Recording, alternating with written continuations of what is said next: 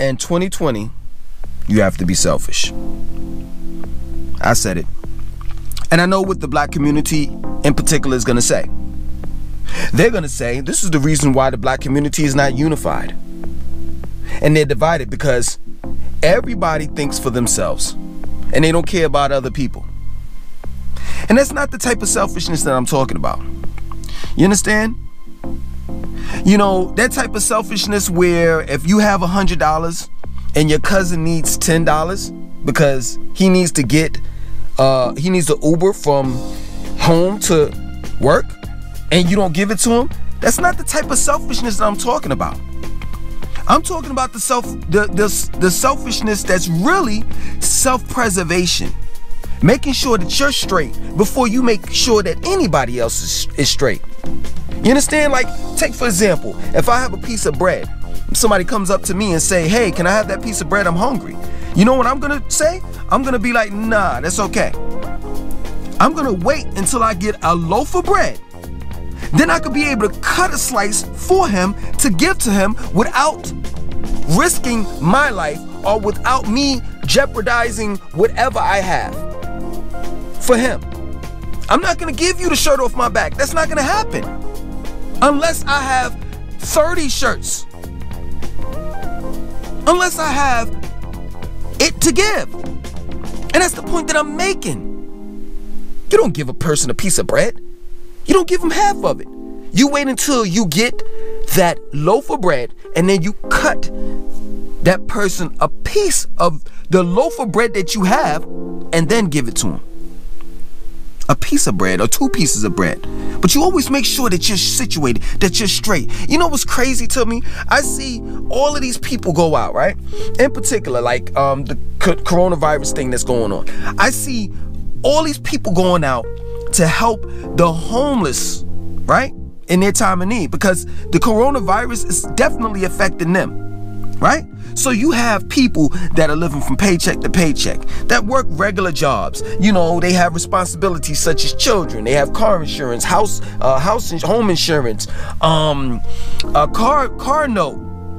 They have to pay for gas, food, water bill, light bill. They have all of these responsibilities. But guess what? They negate that and they say to themselves, I got to go out there and feed the poor, as if they're not poor.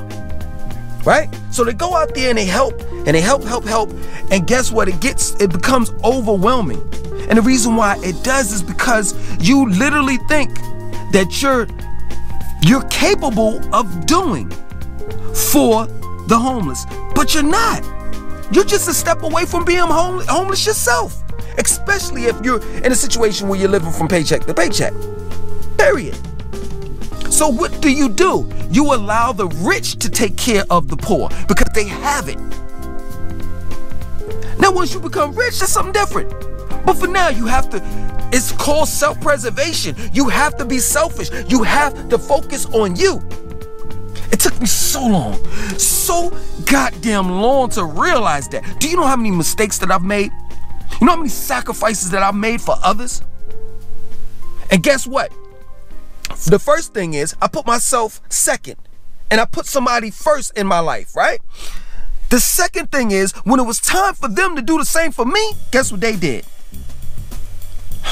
They damn for sure didn't put me first.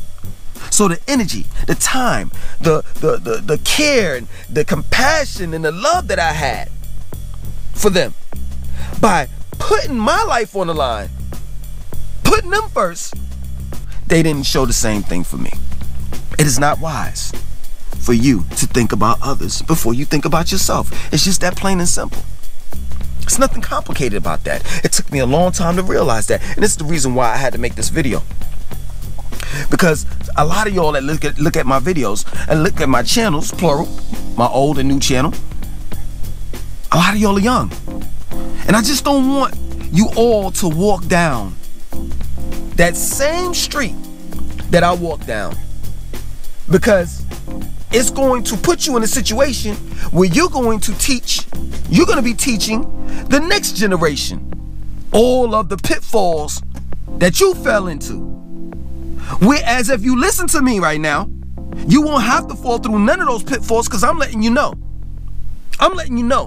When you put someone in front of your life, when you put someone first, it doesn't make a difference if it's your mother. I get tired of hearing this. That's blood. That's blood. That's my mama. She's the one that created me. Okay, all right, cool. So what's the problem?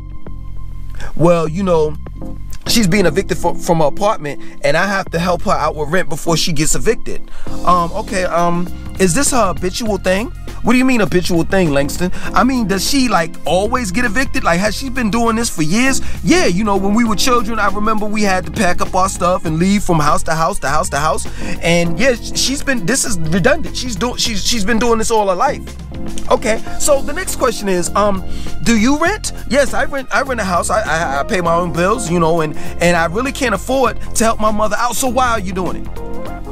Cause blood is thicker than water. No, you're gonna be evicted along with her. And guess what? She's gonna continue to fuck up. Sometimes you don't like to hear the truth, because the truth, hurts. But it doesn't make a difference whether it hurts or whether it makes you feel good. The truth is the truth. And it's just that plain and simple. It doesn't make a difference if it's your mother, your father, your aunts, your uncles. You gotta look out for you. You gotta look out for yourself. Period. Yo, I came out of my mother's womb by myself. And they gonna bury me 6 feet under when I die. And I'm gonna be by myself. Meaning I'm gonna leave this planet by myself. Period. I've had girlfriends upon girlfriends upon girlfriends. I've invested all my time into them, all my effort. And it's one thing, and I'm not trying to be funny, it's just a fact. It's one thing that women don't play. They're gonna look out for themselves. So guess what? When this relationship, they won't tell you. They won't tell you, young man, but I'm trying to give you game. I'm dropping jewels, pick them up. Understand, right? They're not gonna tell you this. But guess what? If and when this relationship doesn't work, in their mind, they're saying I have a plan. Meaning that women have a stash that they don't touch.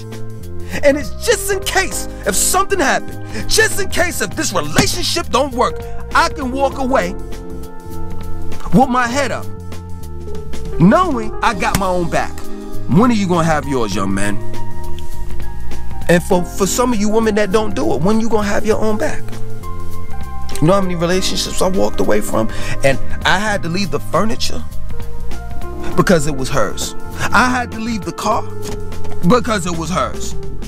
I had to leave everything except for the clothes on my goddamn back and 2 small ass bags. That's all I owned, because I was always looking out for someone else. That's the point that I'm making to you. I've always been an entrepreneur, so all my ex-girlfriends, you can call them up and tell them and ask them. They'll vouch. They ain't gonna lie. They're gonna be real. Yo, every time I said something, this man was boom, gun-ho, ready. For an example, my ex-girlfriend wanted to open up a lingerie shop. I said, all right, get the lingerie and let's get it popping.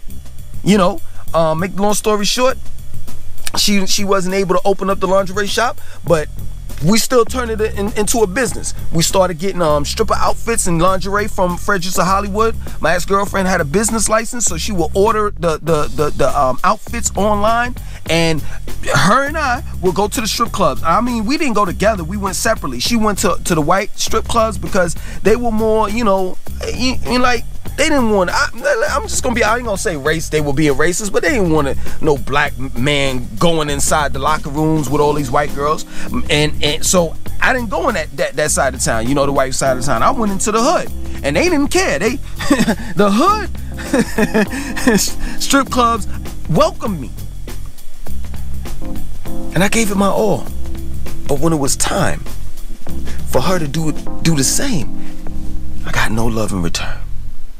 What I'm telling you is to be selfish, to care about yourself. Focus on you, because that's what life is about. You, your journey. And I know what some of y'all gonna say. I'm about to get up. I ain't gonna hold you. I'm about to get up off of this, right? But I know what some of y'all are saying, because I see it in the comment section. Oh, Langston, he always talking about eat healthy, drink water, do this, exercise, and blah, blah, blah. You keep on saying it and telling us. Let me tell you something. Who else do you want to live for but you? And for some of y'all that have children, you need to be drinking water. You need to be eating healthy. You need to be exercising, because those children are looking at you. And they're gonna mimic and pattern themselves off of what they see. Whether it's indirect or what you're indirect or directly teaching them. Good or bad. So then you're wondering why. You're wondering why your little girl grew up and she married a fat boy that didn't want to work out. Well, damn, nigga, you 295. A lazy fat boy at that. And you lazy too. Come on, man, we got to do better. And the first priority is you. Focus on you. Put your life first and see what will happen after that. My name is Langston 2092. I want you to like, comment, subscribe, and definitely share the video. 1.